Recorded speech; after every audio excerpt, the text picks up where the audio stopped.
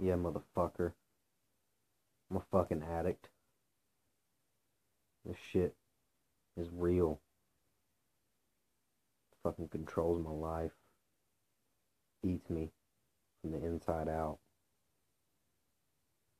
I eat, sleep, and breathe this shit. Sometimes I can't even eat because of it. Sometimes I can't even sleep because of it. And you want to get on here making your little post about this shit? You just don't understand, do you? Well, maybe you need to educate yourself a little bit. I neglect my family, my friends for this shit. It's a disorder in my head. I don't want to be like that. I really don't.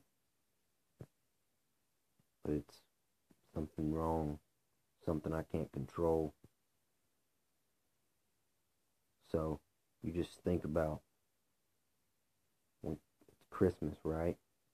Christmas comes around and I can't get my beautiful nieces anything. I can't get my mom, any of my family, my girlfriend. After all she's even put up with, my mom, my girlfriend, staying with me through this shit, still supporting me. And here I am, neglecting them and everything, my job and all.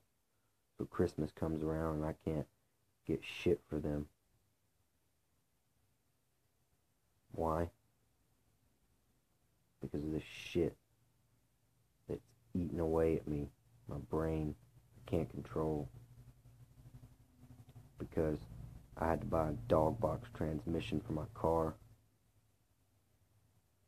I had to buy new slicks.